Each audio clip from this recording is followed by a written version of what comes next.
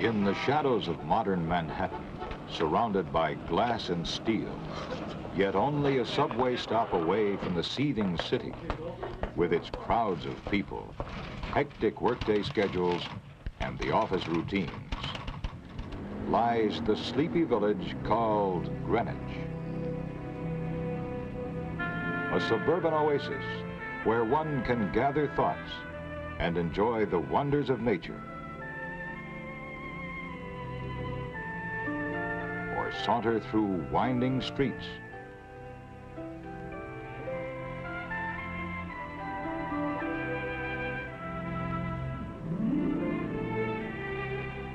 Among handsome churches inlaid with antiquity, and houses weathered as wrinkled crones, and through courtyards stippled with the light and shade of centuries.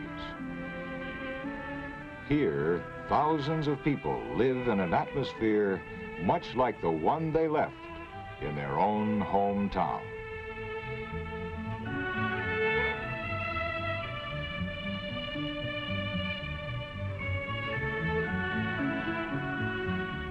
Village life is cosmopolitan, yet relaxed and carefree. Pleasure is found in just being alive, suburban living on an urban landscape. A time to pursue personal pleasures, to find self-expression in comfortable clothing.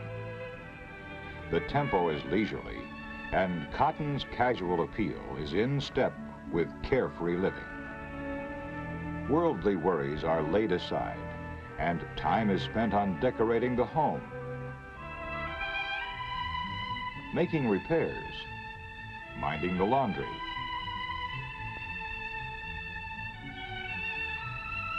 browsing through antique shops for a possible bargain, or discovering a rare volume in a quaint bookstore.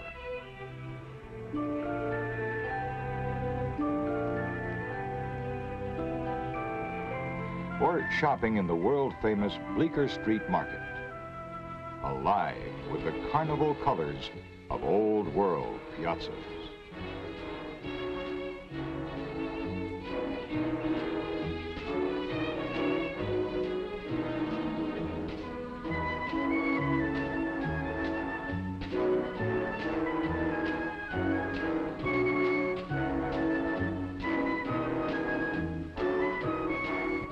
With the chores complete, it's time for a few relaxing moments in one of the many popular sidewalk cafes.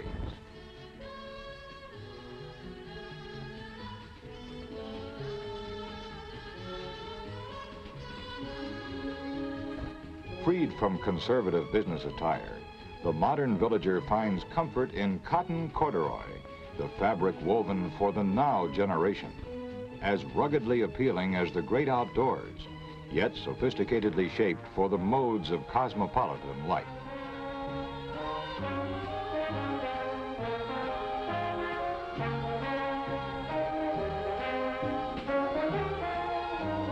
Greenwich Village has long been a clothes capital. From the early days of our country, village styles have been avant-garde, always a step or so before their time. Contemporary as today, new as tomorrow. For casual wear, carefree cotton has been the fabric most preferred by designers for this most creative of communities.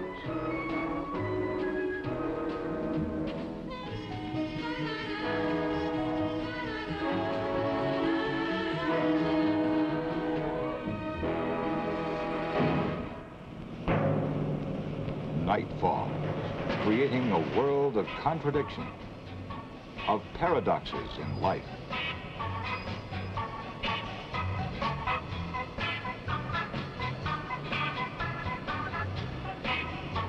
The tourist is lured by a sense of adventure in losing himself in a modern Casbah, while the resident prefers an evening spent at a theater off Broadway, where the actors and audience share their common experiences after each performance.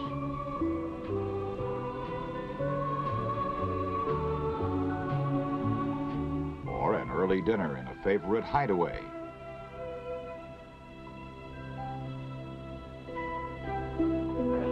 going to a party in the garret of a bohemian friend.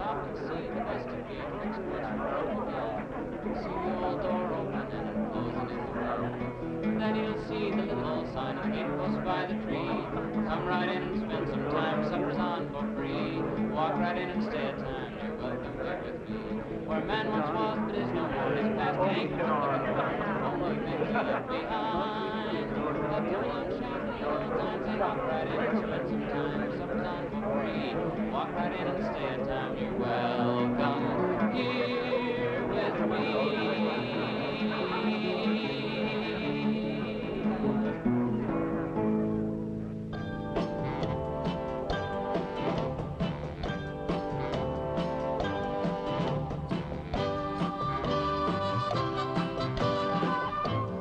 Like any other small community, Greenwich Village has its town square. Once a field for bloody Indian battles and aristocratic duels, hangings and potters' burials, Washington Square is now an island retreat. Here on Sundays, villagers gather for idle pleasure.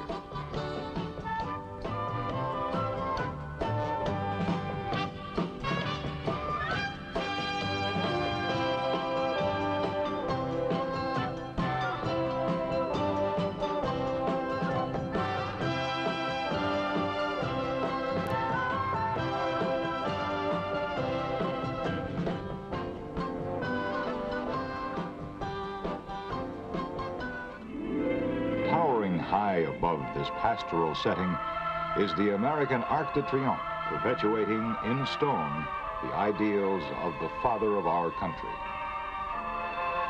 Washington Arch stands as a monument for all free men.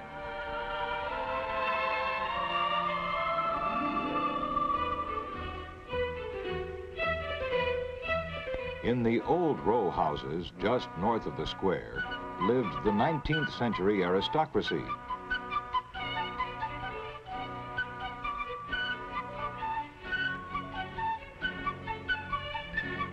Behind these ancient gates, in leather-bound libraries and French-style drawing rooms, life was gay and frivolous.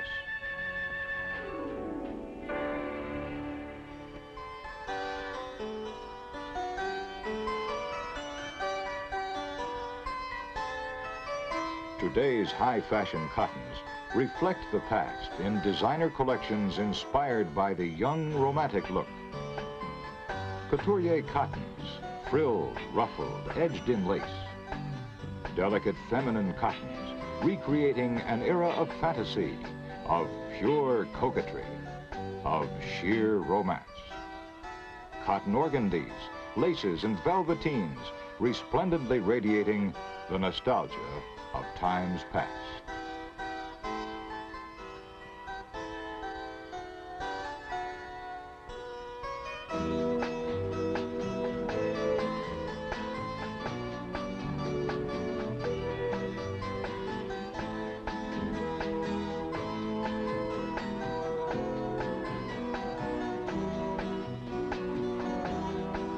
Greenwich Village is endowed with a great sense of history. Its brownstones, its garrets, cellars, and courtyards have been home to literary masters such as Mark Twain, Herman Melville, and Edna St. Vincent Millay, Washington Irving, Edgar Allan Poe, and O. Henry. Of President Monroe, patriot Alexander Hamilton, inventors Thomas Edison, Robert Fulton, and Samuel Morse, artists Thomas Hart Benton and Winslow Homer, and others who have contributed to the American heritage.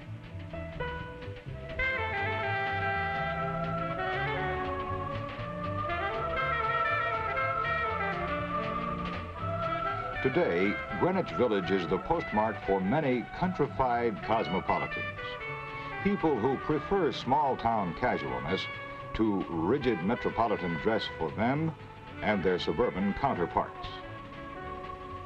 Manufacturers and designers work around the clock to provide the cotton sportswear and leisure wear they demand for the country life.